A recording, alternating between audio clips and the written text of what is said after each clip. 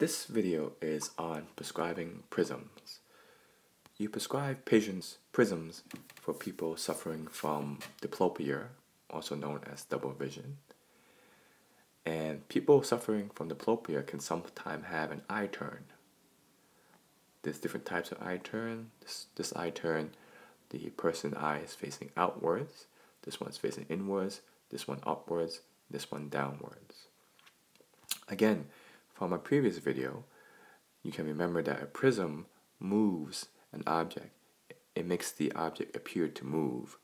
So here's the object here, and here's the image, eye for image. So the object appears to move this way. It always moves towards the apex. This is the apex over here.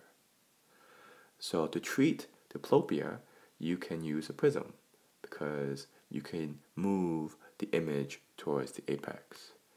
So let's bring in the prism, and let me mark the base. So the base would be over here. Let's make this the base of the prism, and let's make this the apex of the prism.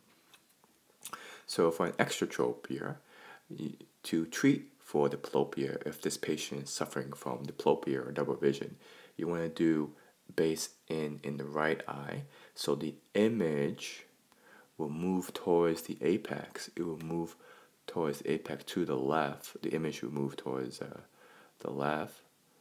So therefore, the image will move towards the eye, and therefore, the patient will not experience diplopia or double vision. So same thing with esotropia. Esotropia is when you have the eye turning inwards. So you do base outwards. You do base out. Let me just try to move this triangle. So you do base out. Again, the image moves towards the apex. So it moves towards the eye. So therefore, it will eliminate diplopia. If you have a hypertropia, you can do base down to treat the hypertropia. And then if you have hypertropia, you could do base up.